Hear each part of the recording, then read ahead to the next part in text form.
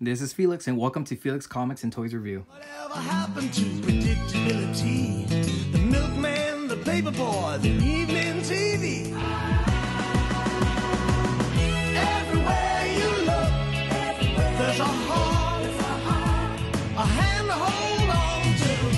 Everywhere you look, there's a face of somebody who needs you. Everywhere you look, when you're lost out there and you're all alone, a light is waiting to carry you home. Everywhere you look, everywhere.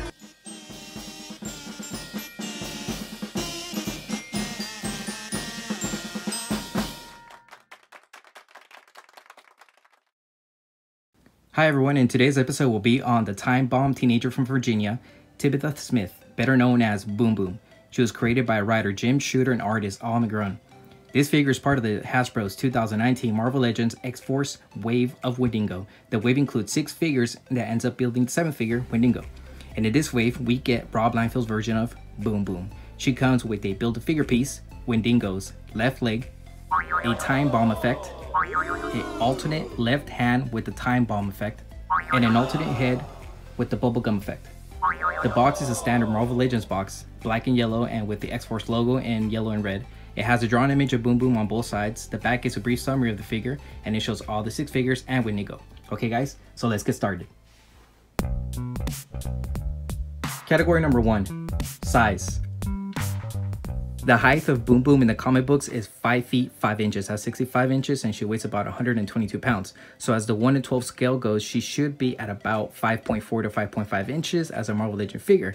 So after measuring her, she actually came out at 6 inches and a half.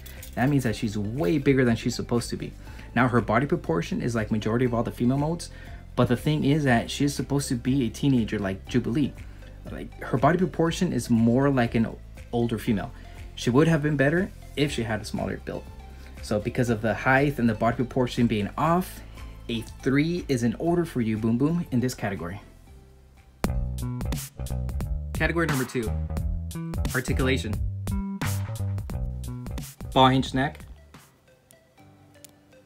no butterfly shoulders, ball jointed shoulders, single jointed elbows, hinge swivel and wrists, no ab cruncher, torso swivel, bar jointed hips, as far as it goes, thigh swivel, double jointed knees, no calf swivel, hinge and ankle rockers.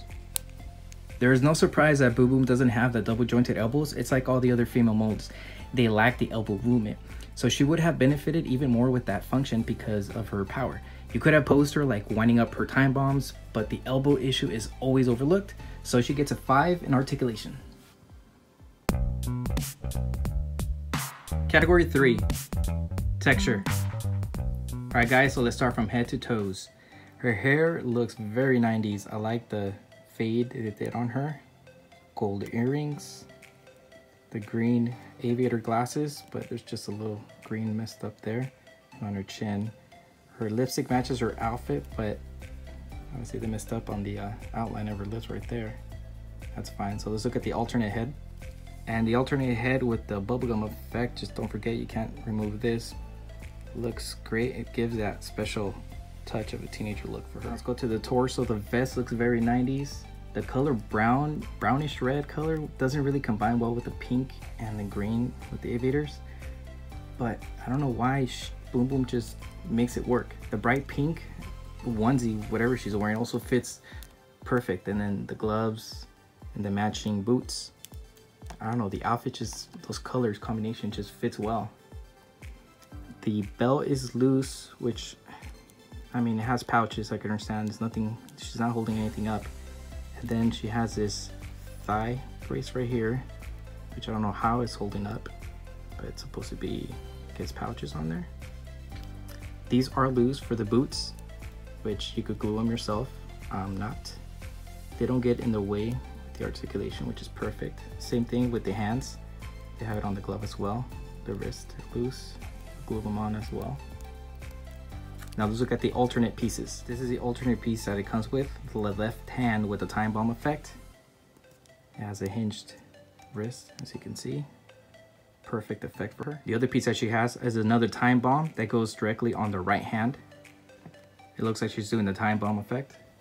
Now overall, the texture of this figure is great, even though there's a little bit of green makeup kind of messed up, but the color coordination, the scheme of the colors, the effect on the time bombs, the fade and the hair, everything was perfect. I'm loving this. She gets a 5 for texture.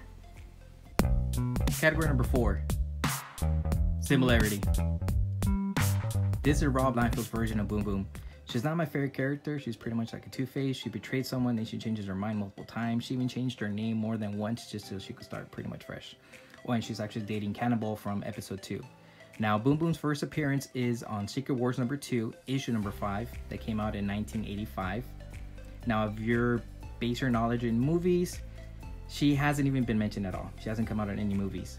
Now, for those cartoon lovers, she does make an appearance on the X-Men animated series that came out in 1992, but as a young child. She comes out as Boom Boom in the X-Men Evolution that came out in 2000, had a big part but then died down. She also comes out in the scene in Wolverine and the X-Men animated series in 2009. Now for those comic book lovers like myself, once again, Hasbro, you nailed it. This version is Rob Liefeld's Cannonball. Rob has like this unique style in drawing his characters. It's like the 90s look.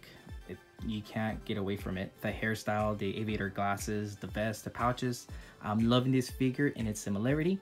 So it gets a 5 for this category.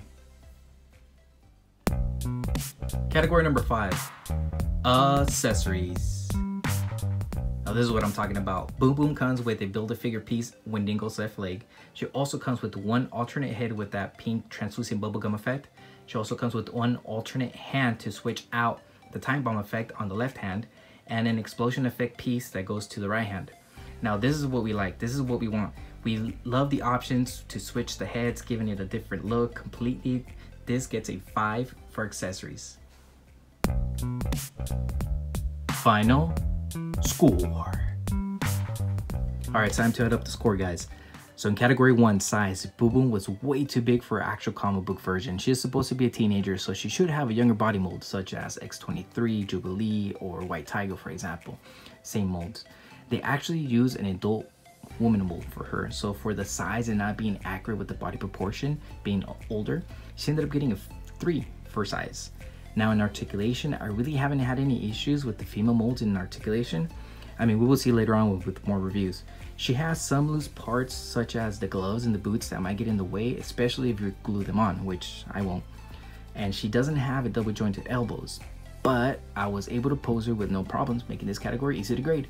So she ends up getting a 5 for articulation.